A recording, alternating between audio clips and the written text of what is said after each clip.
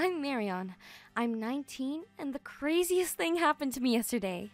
I got stuck in an elevator with the guy that I've been madly in love with for 3 whole years.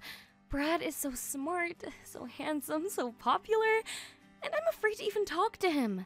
Imagine that you end up trapped with the man of your dreams in an elevator. Do you know what that's like? It's like being in space without an oxygen tank. Brad pushed the emergency button and kicked the door. It seems like we'll be here for a while. Oh, no! We retreated into our phones to pass the time. I tried to think of something to talk about, but my head was as empty as the Gobi Desert. At that moment, Brad started laughing. I looked at him. Look at this funny picture. It was a picture of a cute corgi dressed as Batman. Underneath the caption was, "This city needs a hero." Oh, look! Something to talk about! Do you like dogs? Brad immediately stopped looking at his phone. Yes, I really do. I have a lab and I'm trying to dress him up, but it isn't working out so well. Before long, we were already happily chatting about dogs.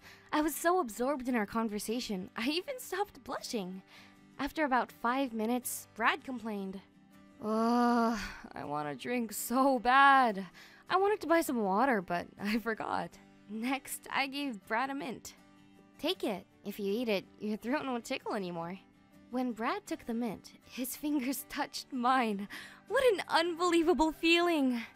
Brad wanted to drink, but I had the opposite problem. I drank too much, and now I needed to go to the bathroom.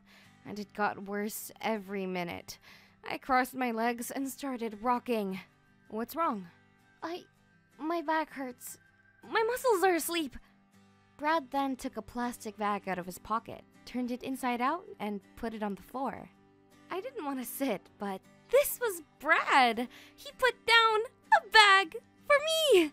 Of course, I sat down and needed to go to the bathroom even more. And the light went on in the elevator. I shrieked, jumped, and hung on Brad. Ah! What's that? Everything's okay. They're just fixing the elevator. Don't be scared. We were hugging and Brad rubbed my back. If the elevator had broken and fallen at the moment, I swear I wouldn't have even noticed. And then the lights turned on and the doors opened. See, we're free. I jumped out of the elevator and rushed up the stairs to my apartment. The bathroom. I need the bathroom now! Brad's scream stopped me at the next stairwell. Hey, Marion! Do you want to go anywhere tomorrow night?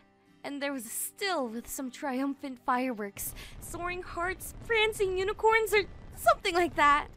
Yes, of course! And that's how an unpleasant situation brought me closer to the man of my dreams. Has anything like that happened to you?